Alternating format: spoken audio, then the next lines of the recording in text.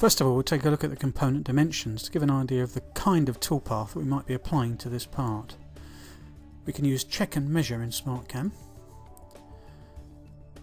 to get the distance between these two bores. So from the origin, we snap to the centre of this bore over here. We've got about 235 millimeters then in the x-axis, to give you an idea of the size of the part. And then in the z-axis, zoom into this end and measure from these two endpoints to get an idea of the part. It's 20 millimeters in the z-axis. There's just a 3mm step, I think it is, here. And we've got some through holes that are a representation of an M6 tap, countersunk,